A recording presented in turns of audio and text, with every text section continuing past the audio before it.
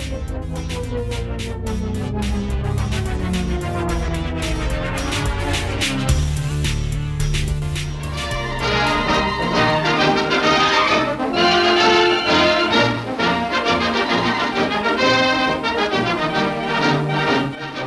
McScoops here reporting for Hardy Party of 5.5 News! There are only about 15 Leonardos known in the world. My friends, it's quite far-fetched to say you found a Leonardo. This is by far the most improbable story that's ever happened in the art world to date. The Salvador Mundi, found in an attic in New Orleans, originally purchased for a measly $1,100. Restored, revealed, reviled. After rigid technical and critical analysis, it was authenticated to be a real Leonardo. Sounds swell, right? Not so fast.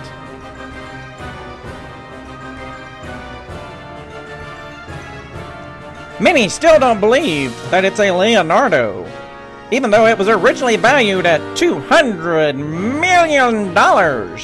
That's the bee's knees. The male Mona Lisa, a global celebrity, coveted by the richest people in the world. It's not just art history, it's world politics. Eventually sold for over $400 million. But where is it now? Wow, it was so good to hear Scooter McScoop's voice again. It was. I was worried about him. I had no idea where he was. But apparently he's been crisscrossing the globe chasing this Leonardo story for us. Yes. On pretty much no budget from us. So I don't know how he's affording this. $0. Zero.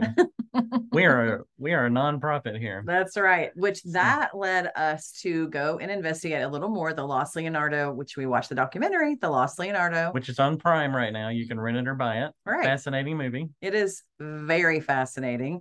And that led us to Doug Pattison. He's a CIA agent, actually an ex-CIA. We find out that they're really not called agents. Oh, do you want to know what they're called? Oh, listen a little first. Yeah. So he used to work for the CIA. There you go. And he was a part of helping with that movie. Yes. Because he helped on the fraud side, the art fraud side. Yeah.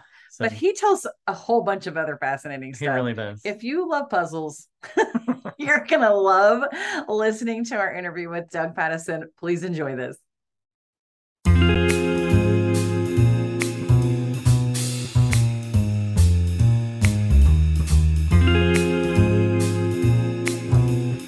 Doug Pattison, thank you so much for joining Hardy Party of 5.5 podcast. We're talking to a real life CIA agent. I know, I feel like he could kill us if we say the wrong thing. Probably at any time. So but not on camera. That'd be bad. Okay, yeah. That would be bad. You have to have plausible denial. So. Right. Yeah.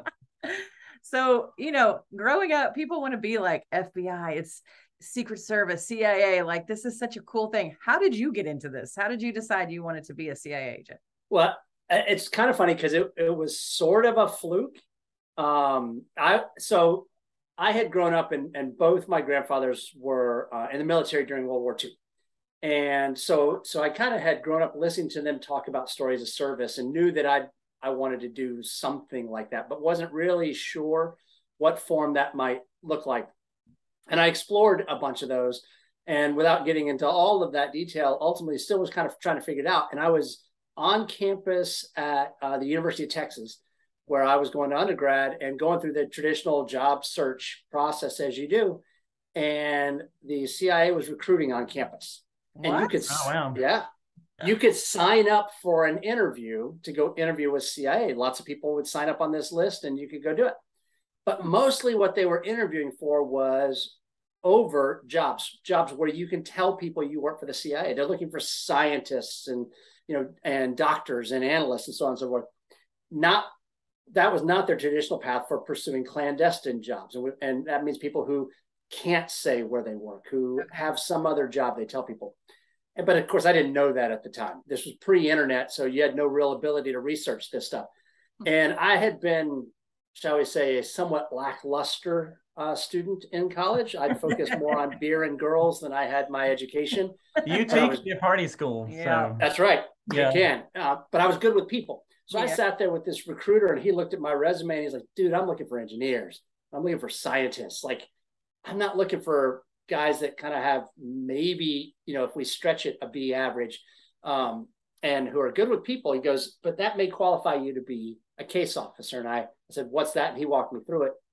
And I said, well, that's the only job I'd want to be in. I don't want to be stuck behind a desk in Washington, D.C. And he said, well, I don't think you'll get through it, but I'll put you forward for it. We're going to have to send you a rejection letter because you signed up on this sheet that was publicly available. So we're going to publicly reject you from CIA, but we're going to put you in this other process, clandestine process later, and just started from there. So what's that? Can you share what that process is like to go to the other side here, to be the case? Sure.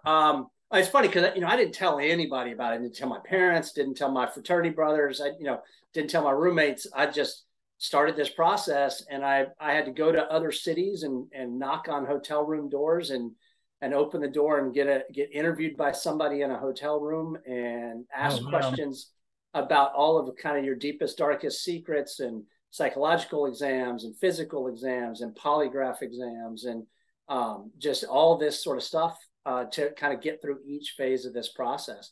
And all the while they're saying, okay, is this guy a good guy or bad guy? Does he have the skill sets and capabilities we need to kind of get through this work? And should we keep pushing him through this next phase? And much to my surprise, over time, I just kept moving forward and made it through. I will say this though, at some point in time, you get far enough along that they do a background investigation on you.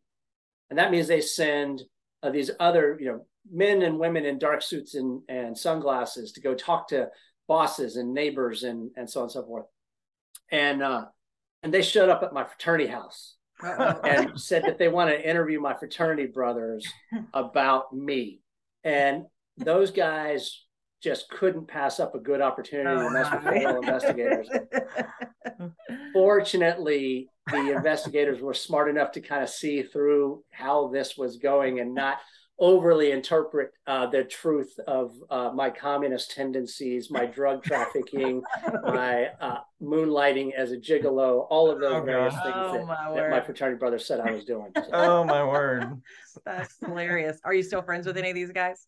Oh, yeah, for sure. That's awesome. Did you ever have a chance to return the favor? Did they ever they probably smartly never put you down as a, referral on any of their job interviews? Well, we'll just put it this way. Not too many, I think, fraternity guys from the University of Texas pursue paths that require security clearances. Okay. So they generally don't have to worry about it. Yeah. So you were a CIA case officer. So tell us what that job is like. And sure. Just tell us what that's all about. So case officers are also called operations officers. And what case officers do, men and women both, go out and recruit and run assets to collect intelligence, or recruit and run agents. So you mentioned earlier talking to a CIA agent. There really are no CIA agents, right? Employees of the agency are called officers, right? We're commissioned officers of various forms, but are called officers. The assets we recruit are called agents. So we recruit and run agents. So an agent for the CIA is going to be a member of some other government or some other nation or some other business outside the United States who is providing secret information to us. And our job is to go out and recruit those sources, run them in order to collect information that ultimately the president needs to make decisions about policy that's important to the United States. Wow. Or we want to use those assets to execute on the president's goals, or we want to use those assets to stop people from doing bad things against us. So how do you go about, it's probably different in every situation, but what's kind of the best way to go about hiring a foreign agent? How do you asset. Yeah, sorry. Well, either way, you can call them assets or agents. Yeah. I know. And so we all get horribly offended and geek out on all the terminology. And largely I recognize to most of the rest of the world, an agent is an officer, an agent is an officer. It doesn't really matter. And I get that. It's okay. Yeah. But I guess to answer your question, how you do that, is A, as you noted, dependent upon every specific case being different, but B is also the secret sauce of what it is we do. So finding the right ways to talk about that is a challenge sometimes because, you know, for my entire career inside CIA, I was a clandestine officer. I couldn't tell people what I did. I had a job that I told people what I did, and I legitimately did that job, but I had this whole other job that I did. And what we're required to do within CIA, even for the rest of our lives, is protect sources and methods. Sources being the names and locations of the assets that we recruit and run, and methods being the ways we go about doing that. But there are some sources out there that have talked about it in the past. So I've got some ways to do that, but basically it's a matching of goals is maybe the best way to do it. I sometimes talk about it as it's the toughest sales job in the world because you're selling somebody on committing treason against their own nation at risk of death or imprisonment. So you got to find what are the right sales buttons to push in order to convince that person to take that risk for us and really work on our behalf. Wow. Oh, wow. So when you retire, you'll be a heck of a salesman. Right. There you go. So it's about building really tight relationships because there's a tremendous amount of trust that's involved. They're counting on me to do whatever they can, whatever I can to keep them safe when I'm in that role. Because the worst thing that'll happen to me for the most part is I might get arrested, I might get roughed up and thrown into jail overnight. But for the most part, I'm going to be put back on a plane and I'm going to be sent back home the next day or so because that's kind of the rules of the game. And there are rules, like there's actually rules that both sides usually not always follow. And there've been some notable exceptions to it. But for the assets, for the folks that have been recruited to do this, you know, it's a very real risk of lifelong imprisonment or even death, depending upon the nation. And we have our own traitors who have been recruited by the other side, right? Aldrich Ames being one recruited by the Russians, who will spend the rest of his life in supermax prison because he provided clandestine information to a foreign government. Interesting. So the risk is real, and our job is to keep those assets safe. Yeah, that's crazy. That's so crazy. So how did you become a rookie in Southeast Asia, and what did you learn there? Yeah, so it was interesting. I wasn't sure where I wanted to go in the world, and even now, in retrospect, I still am not sure I picked the right path. But Southeast Asia was an area that always fascinated me. At the time I was going in, we actually hadn't been out of Vietnam all that long. So I had this really unique opportunity where my instructors were a mix of folks that actually had been members of the OSS in World War II, as well as members of MACV-SOG in Vietnam. But it was at a time where we had no hot wars going on. So trying to figure out, you know, what we were going to do, the targets we were going to go after and how we were going to go after them was a challenge. And counterterrorism was a fairly new field for us to pursue. And many of the counter-terrorist operations or organizations we were pursuing at the time were European-based, right? Things like the Red Army faction or the Baader Meinhof gang or 17 November, which weren't the traditional PLO, or now we think of, you know, ISIS or Al-Qaeda. Those didn't really exist at those times. So counterterrorism was early. So what I did was I went down the counterterrorism path as an area of focus, but executing on it in Southeast Asia, where it was a fairly fast growing risk and threat to us. And so that began to pursue that path. But it was neat for me because in the 3 tours, I did 3 overseas tours. And in those 3 tours, I got to do 3 very different assignments. I got to do a counterterrorism tour. I got to do a kind of a, what we call a denied area tour, which is, think of it as like trying to operate in Moscow. And then I got to do a classical big city tour where all the targets were there. There weren't super high threats. And it was kind of more like a European style tour, but without being in Europe.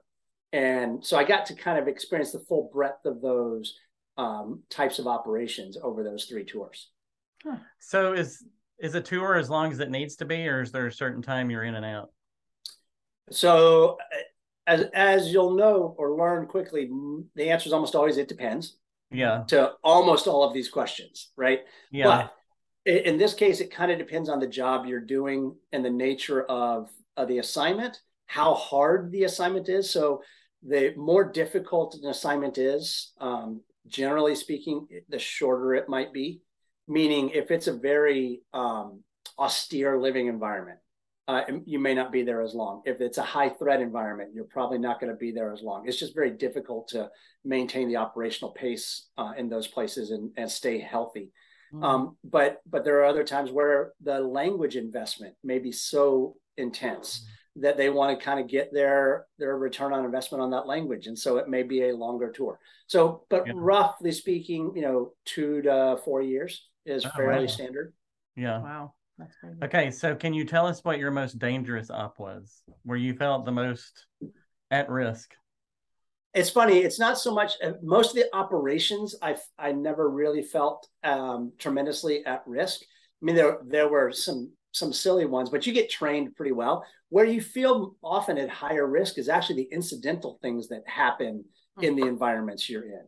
And I can think of, so I was returning from an operation one night in a high threat post. So I was armed. I was wearing body armor, those sorts of things. And it was, I don't know, 2 a.m. or so. And I had just finished a specific operational act and was on my way to spend some time to make sure that I was secure, not being followed, that sort of things. And it was where I was very quiet. There was very few folks around.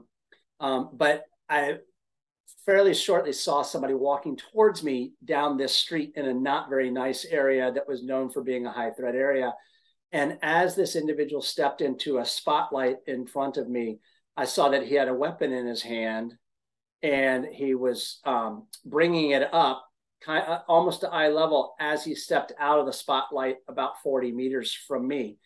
And so I immediately began to draw my weapon, anticipating that he was kind of bringing his weapon to bear on me. When I continued to watch his motion, so I had my gun half drawn and his motion continued around and he went and tucked his weapon back in his holster stuck in the his back, and he hadn't actually ever seen me. Oh wow. Right. And so was it dangerous to me? Probably not. Had I shot him, it would have been both justified and wrong because the threat wasn't actually there, but it would have looked like the threat was there. Right, and so for me, it was a great lesson in learning how to ramp your response, but then also how to de-escalate your response in these situations. Yeah. And it was just a completely incidental encounter that timing wise, coincided with the middle of an operation. Yeah. I think that ramping and de-escalating, I mean, in that amount of time that you have to make that decision, I think that's the tricky part. Right. It is. Yeah. And by the way, if you'd asked me if I could have done that, I would have probably said, no, no. Like and just, it wasn't until you're in the midst of it did you realize kind of what was happening. So, but I'll tell you maybe about my most stressful operation. Yeah. Right. Which is different than dangerous, right? Okay. Stresses can be different. We had, I'd recruited a source. I'm trying to think what I can say without saying it. Well, I'd recruited a source that was going to be very difficult to ensure he wasn't working against us. Mm-hmm. And like so kind of thing. Huh? Like a double agent. Yeah. Yeah. Yeah. So we decided we were going to take this person somewhere else to kind of go through a very robust process to ensure that he was not a double agent working against us. And so we'd set up all the things we had to do. And this was lots of money, lots of people involved, lots of planning, and lots of days of execution.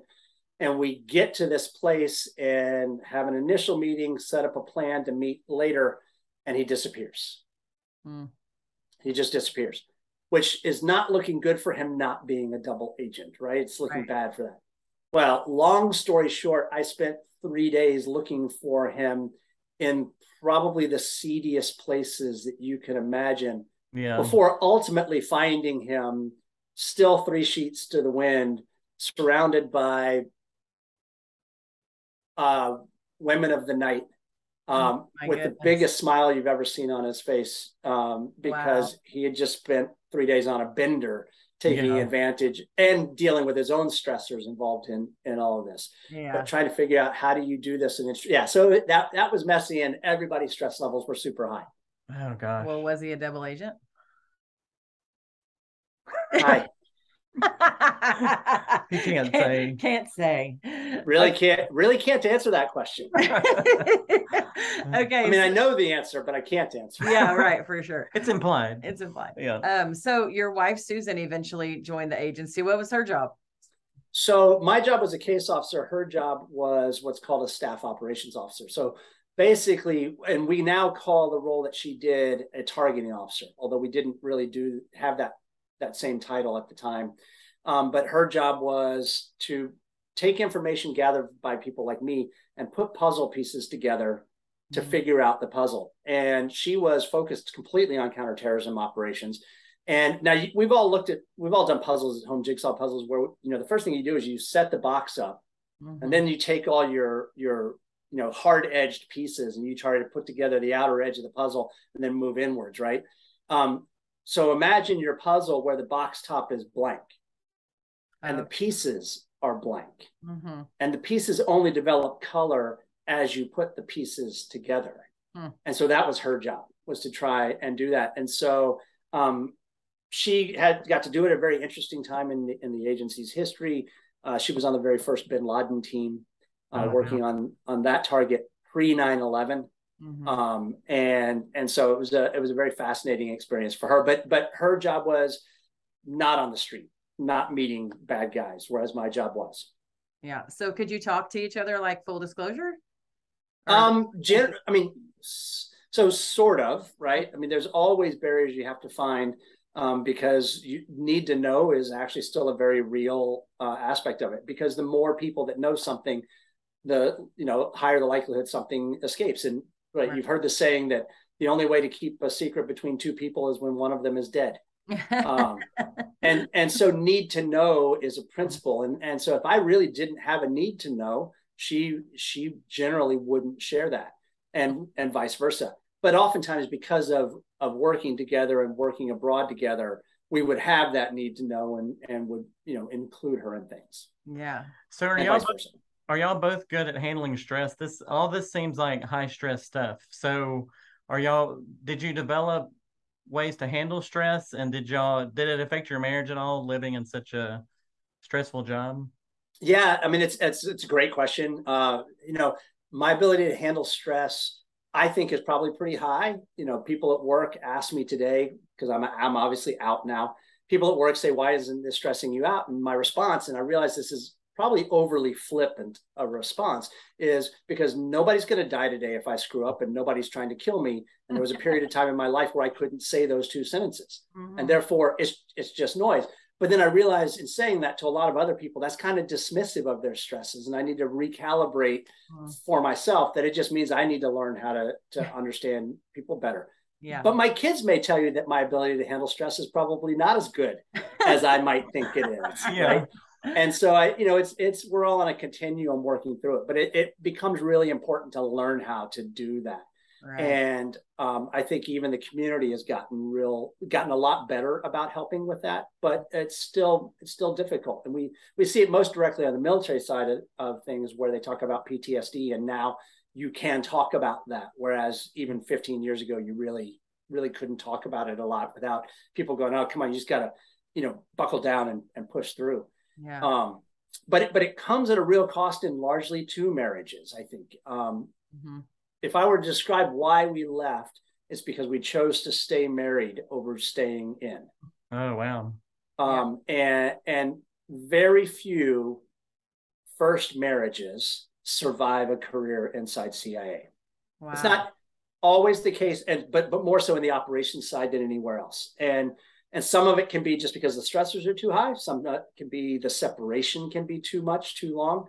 Some of it can be the temptations are just too high. I watched a lot of people make bad decisions because they could just tell their spouse, "Hey, I got to go out for the next 8 hours, and I can't tell you where I'm going or why." Right. And that's largely true, but that's also becomes very easy to abuse. Right, for sure. How long have you been married? 30 years this year. Oh wow, we are too. Congratulations. Actually, it'll be 31 in October for us. So it'll be 30 in October. We were 30 in this month. August. Earlier this month. Yeah, that's great. Congratulations. Yeah. So we just decided we wanted to stay married longer, more than we wanted to be in. Yeah. And one or the other. Right. Yeah. Now it's interesting. Our oldest ended up joining as well and serving in CIA for a few years before he moved on to go do other things too. That's cool. Okay. So I was fascinated by a movie I saw. I was on a plane going somewhere and I saw this movie called The Lost Leonardo. Yeah. And I wanted to talk to you about that because it's fascinated me, because I'm kind of an art history buff and all that.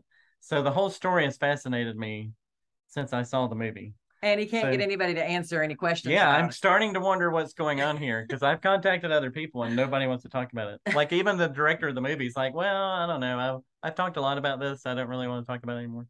So we need to know what's going on here. So for the audience, tell us what the Lost Leonardo is about and how you got involved in all that.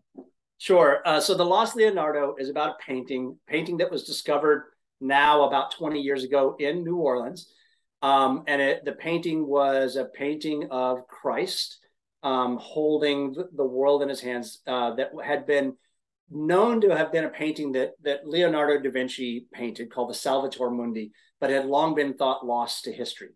And so the movie tells the story about the painting's discovery, its restoration, and ultimately the discovery and or debate about whether it was actually this missing Leonardo da Vinci painting. But really it tells a story about geopolitics, about greed, about fraud, money, all sorts of things on that. And so it's a pretty fascinating story. It's got lots of human drama in it, a lot of international intrigue. So it's really a lot of fun to see the story. I got involved with it through friends. So I started probably 7 years ago now working on film and TV projects as a consultant and a producer, focused primarily on intelligence and special operations themed projects. And so when they first began to look at this, they said, well, because of the Saudi involvement, because of the use of some kind of international money laundering tools that are involved, we really want some folks who understand how that world works, and asked me if I'd be willing to come on and talk about it and help them understand how that world works and operates. Okay. So it's been a ton of fun. Yeah, and it's really fun to work on those projects. That was really, most of the projects I work on are typically fictional. So creative enterprises, whether for film or TV. This was the first documentary that I had worked on. And it was interesting because I did not work closely with the Saudis or the Omanis in over my career. But most of the folks who did wouldn't ever actually talk about them because they don't want to put things at risk. And so one of the things I got to do is serve in that role where I could be an intermediary between the worlds. Because a Saudi prince ended up buying the painting, right? Yeah, which is pretty fascinating, right? So a painting of Christ bought by the putative leader of the Muslim world, right? Yeah. Who's not supposed to own graven images, because in Islam, you're not supposed to own a picture, you're not supposed to own pictures of prophets. Right. Or make them or anything like that. And lots of questions about, well, whose money did he use? And he didn't actually buy it directly. He bought it through the Emiratis, and again, was he using kingdom money? Was he using personal money? Before his dad became the king, they had no money. They were broke. So how did he all of a sudden become able to, in 1 year, buy a $450 million painting and a $450 million yacht, right? All in the same year, and $1 billion French villa, like while encouraging his own people in Saudi Arabia to pursue austerity measures. Right. Yeah. So what do you think? What do you think the reason was he would buy the painting then? Is there any way? Yeah. What's the point of buying it? Is this a family podcast or can we swear? No, it's family. Yeah. Okay. Well, that's why I asked. It's a measuring contest, right? A global measuring contest, right? So some people keep score based on trophies, right? And this is a trophy. Okay. So now it's a controversial trophy because is it real or is it not? I mean, there's only 15 Leonardo da Vinci paintings worldwide that are known to exist. So obviously, if you have one of those, and then you've got a legitimate kind of worldwide trophy. But if it's not real, all of a sudden, is it a trophy? Yeah. Yeah, which makes you think, okay, I'm going to lock this away now because it's going to embarrass me because it's not real. Because it was found in New Orleans, right? So they couldn't. From the movie, part of the reasoning that they're not, some people aren't buying that it's Leonardo's because you couldn't really follow the ownership of the painting, right? To figure out. Well, I think at the end of the day, I think the reason it's difficult for folks to follow it is not because it wasn't a Leonardo painting, but because they couldn't conclusively prove that he was the sole painter. Yeah. Right. I think at the end of the day, I think they were fine that that he painted some of it, right? But did he paint all of it, or did other students in his studio paint it? Was it what they call a studio painting, or was it by the master's hand? Yeah. Right. I actually think all of the experts agree that he painted on that board, but there's some questions about why he chose that board, or did, so they talk about the knot in the wood, and he wouldn't choose an imperfect, piece of wood for a perfect painting of Christ, etc. But could somebody else have chosen it and then he helped that student fix that painting, or those sorts of things. It's so there's ambiguity there, less about the ownership in my opinion, and more about, can you confirm that he did the whole thing? And that ambiguity then becomes heightened by the restoration process that happened. And what does that mean? Yeah, he's much more the art history person. But my question is, like, does he have other paintings where he let other people paint on them? Yeah, he does. So that wouldn't be like a weird it brings thing. down the value a lot then. It does. I mean, it would still make it a tens of millions of dollar painting, but there's a big difference between a $50 million painting and a $450 million painting. Yeah. Right. And so it was not uncommon for a grandmaster, whatever they call them in the art world, I don't know. But somebody, a master, to paint a painting where he paints a large chunk of it, but his students finish it. Okay. Right. Because at the end of the day, these were still business people, right? Leonardo da Vinci ran a painting studio that sold paintings to other people. And so, I mean, what's wrong with getting a little help from your students who are really good and can, they can fill in over here, or they can touch up around here, and you're still selling, that painting is still being sold. Because, did he know it was going to be one of 15 masterworks by him? Did it matter? Yeah. Who knows? He was just selling a painting. Yeah, he was trying to probably crank out more paintings to make more money, to be commissioned more. Yeah. Right. So really and could he do that in a way that didn't sacrifice the art? Because I don't want to diminish his desire as an artist to create, but he was still trying to sell paintings. It's fascinating that they can decipher what hand stroke is whose, like. Yeah. And that's completely beyond my skill set, background knowledge, whatever. I was in awe of that piece of it. I could talk about, the fraud piece, the money piece, and how stuff moves around the world and those sorts of things. Yeah. Speaking of the money part, there's probably a lot more of that going on than we realize, right? Like, oh yeah, absolutely. All the time. Oh yeah. Well, I mean, so I don't know. There's some interesting images out there that you can look up where you can see how much space $1 million takes up. Right. And so imagine if $1 million fits on, well, we flew $3 million into Afghanistan right after 9/11 to start paying, the Northern Alliance to help us go find bin Laden. And those $3 million went in on literal pallets. Right. So take that. And now imagine a $450 million. And so if you can move $450 million in an 11 by 16 painting, versus moving $450 million in cash. And by the way, $450 million that may be disguised as a velvet painting of Elvis playing poker with dogs, right? Like, how much easier is it to commit securities fraud, money laundering, those sorts of things by moving money those ways? And so, absolutely, it happens a lot. It's just a different kind of debit card. Right. I mean, you see it in certain parts of the world where I'll say oligarchs, without naming the country they're from, might build a building, never have it occupied, and then sell it at a loss in order to have that sales proceeds go into a bank account and now be legitimized as coming from the sale of a building, and the cost of the laundering it is the loss on the building. Wow. But now it's clean money. Yeah.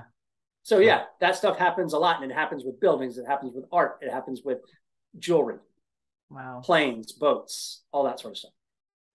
Oh my goodness. And here we are just sitting here with Well, one I know, house. we got to think of something, yeah. What can we think of? I don't know.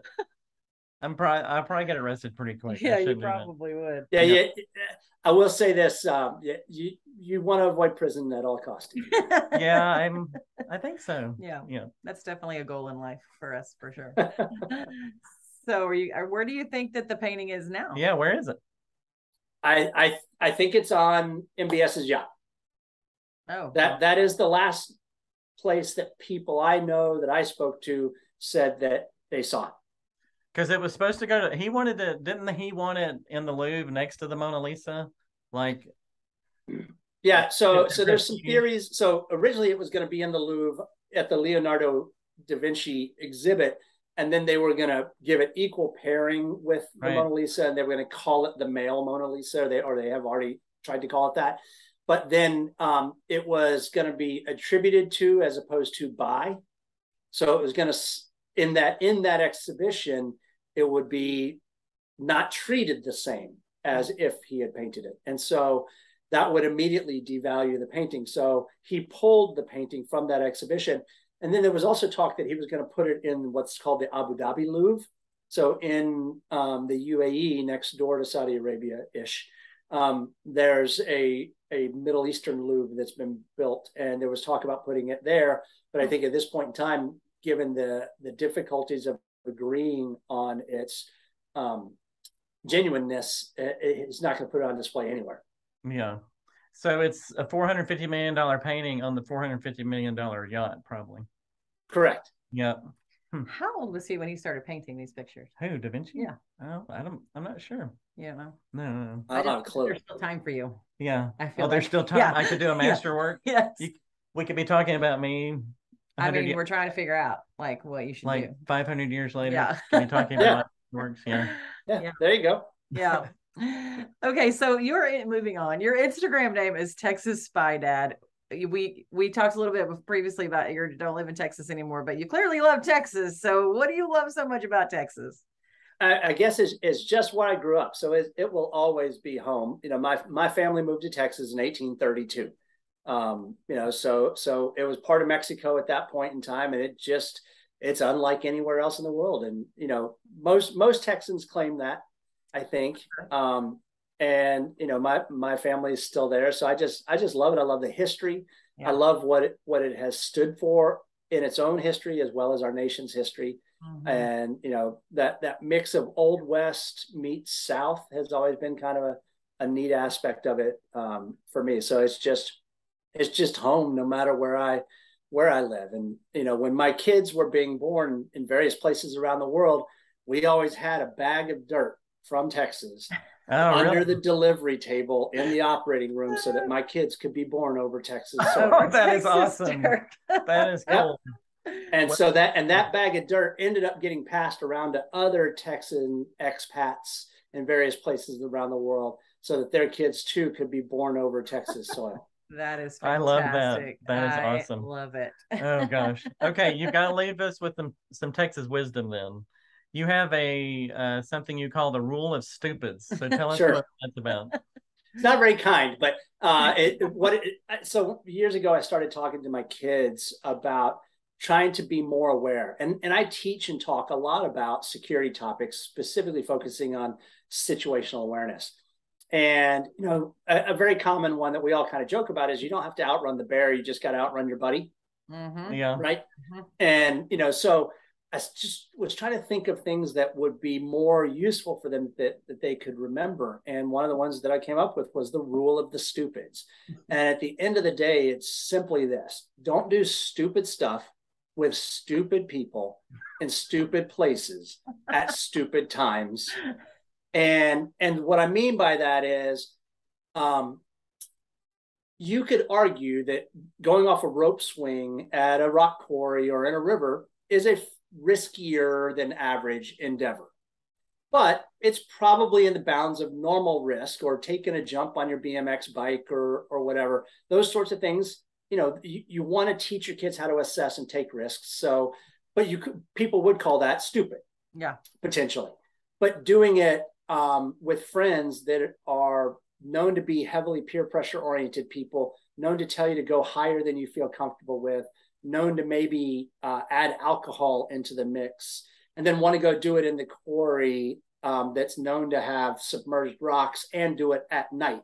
Like, all of a sudden, adding each of those violations of the rule of stupids increases risk of a bad thing or a catastrophic thing happening exponentially. And so what we began to do is just talk about that and use that as a mnemonic for assessing risk. And it could be, hey, this neighborhood is a totally safe place to walk through at 2 p.m., but is a totally unsafe place to walk through after 2 a.m. while drunk from being out with your friends and now doing it solo, right? And, assessing, somebody with bluster in a bar or all those sorts of things. And you can get away generally with violating 1, maybe 2 of the rules of stupids. But if you violate all 4, pretty certain something bad is going to happen. Yeah. And so it just became the way we talked about it with our kids for risk assessment. I like No, I love that. And it's using your job, the things you've learned in your job to help teach your kids. That's awesome. Yeah. And by the way, I think it helps adults as well as children. And so, in our world, the initial security assessment tool that I was taught was get off the X, right? If X being the spot where the bad thing has happened, your first thing to do is get off the X, and 95% of the time, the bad thing stops happening. Yeah. Right. But if the bad thing follows you to a new X, then you've got to start doing things. Well, I realized that an even better thing was avoiding the X to begin with. And so trying to figure out how to avoid the X, how to look for the X before most other people see it, became the driver for the rule of the stupids. I love it. Because those things are in our control. You need to have that little saying though on a coffee cup, right? Put in all your kids' the rule of stockings. stupids, and then put it in that needs to be right. That needs to be out there for sure. And it was fun. My daughters, what's that? That would sell in Texas. It probably would. My daughters were on a podcast where they got asked about kind of how they approach stuff. And the premise of the podcast was working through the TV show Taken, or the movie Taken, right? With Liam Neeson. And so the podcast was like, well, wait a second. I've got a real CIA dad and I've got, daughters. Let's talk to them about what they think about this movie, right? And of course, it was gratifying for me because my daughters were able to talk about how they've applied the rule of stupids over time and what it's meant for them in terms of assessing risk with their friends and others, both domestically and internationally. Yeah. And what they've been protected from that they probably don't even realize. Right. Like none of us know. There's probably a lot of things protected us from that we don't know. Yeah, for sure. So. Well, I always tell people it's not the shark you see you need to worry about. That's right. The truth. That's exactly right. We have, let me ask you if this is smart or not. We have a plan. Scott is the fastest human that I know at 52 years old. Like, nobody wants to run the bases in front of him when we play softball together. None of that. I'm much nastier of a fighter. So I tell him, if we ever get in a situation, I know you would want to stay and fight, but you have to run, because if I'm running, I gotta run, get help. Nobody's getting saved because I am so slow, but I'll stay and fight and you run. And I will say this, I will always take the nastier fighter on my side, because somebody who's willing to fight like they got nothing to lose. Yeah. That can be valuable in those situations. That's who you want on your team. All right. So now I'll run, get help while y'all fight. That's right. That's right. Okay. That sounds great. Hey, I want to thank you and congratulate y'all for just deciding to choose your marriage and getting out of the work that was stressing y'all. And I just want to encourage y'all on that, because that's pretty cool. Not everybody does that. So. Yeah. Thank you. Yeah. We love that period in our lives. We're proud of what we got to do, and we're proud of the work we got to do. And we wouldn't have changed that for the world, but also it became time that we needed to choose a different path.